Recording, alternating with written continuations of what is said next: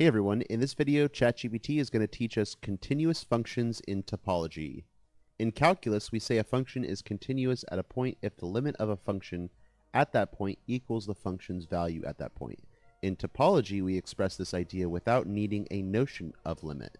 A function f from a topological space x to a topological space y is continuous if for every open set u in y, the pre-image f inverse of u is an open set in x. This captures the same intuition as in calculus. Small changes in the input lead to small changes in the output.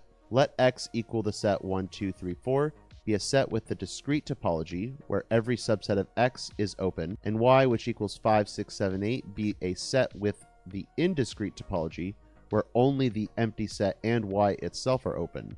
Is the function f from X to Y given by f of 1 equals 5, f of 2 equals 6, f of 3 equals 7, f of 4 equals 8, continuous. Okay, so we have to show that for every open set u in y, the pre-image is an open set in x. So let u be an open set in y. Now y has the indiscrete topology, where only the empty set in y itself are open. So there's only two possibilities for the set u.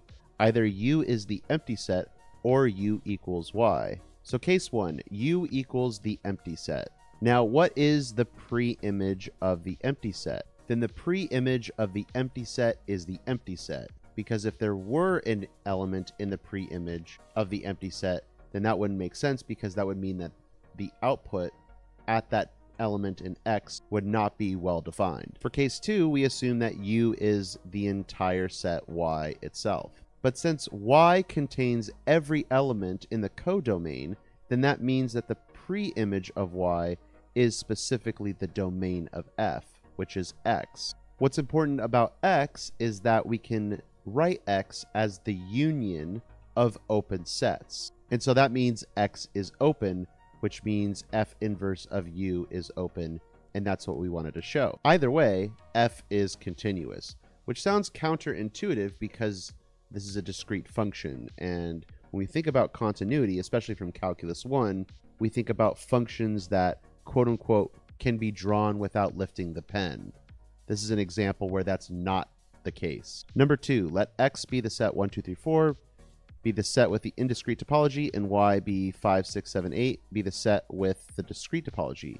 Is the function f from X to Y given by f of 1 equals 5, f of 2 equals 6, f of 3 equals 7, f of 4 equals 8 continuous? Well, the answer is no, and the trick here is to let U be the set containing the element 5. Then the pre-image of U is specifically the set of all elements in X that correspond to an output 5. And there's only one element in my domain that has an output of 5, which is 1. However, X has the indiscrete topology, and so the set containing 1 is not an open set in X. So this means that F is not continuous.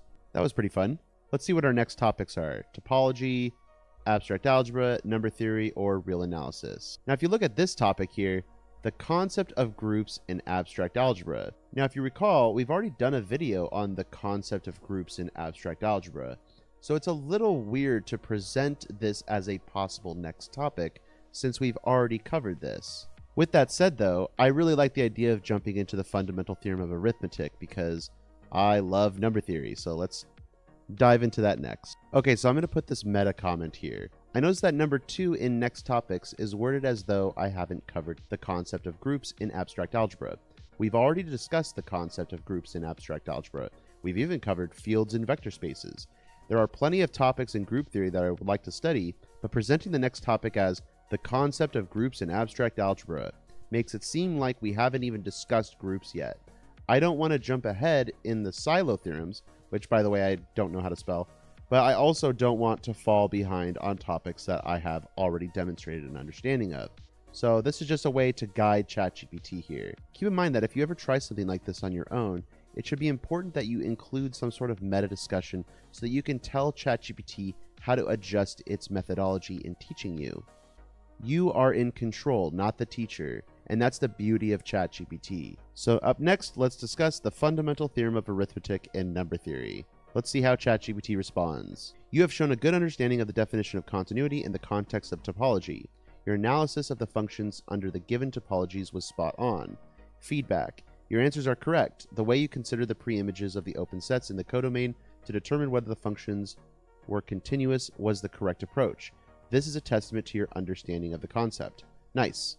Throughout this conversation, you have demonstrated a good grasp of a wide array of mathematical topics, including but not limited to set theory, algebraic structures such as groups, fields, and vector spaces, sequences and topology, with focus on open sets, bases, and continuous functions. Your ability to correctly and logically answer the questions presented indicates a strong foundation in these areas, allowing for progression to more complex topics.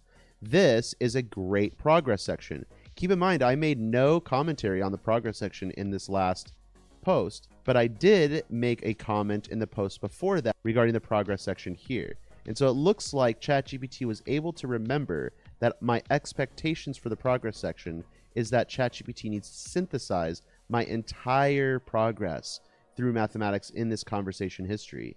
And it looks like ChatGPT kept that understanding. Up next is the fundamental theorem of arithmetic. Let's see how we're doing with these next questions. We have the Euclidean algorithm in number theory, the concept of rings in abstract algebra, connected and compact spaces in topology, and the concept of limits in real analysis. All of these things are excellent topics to discuss next. Thanks everyone, and I'll see you in the next video.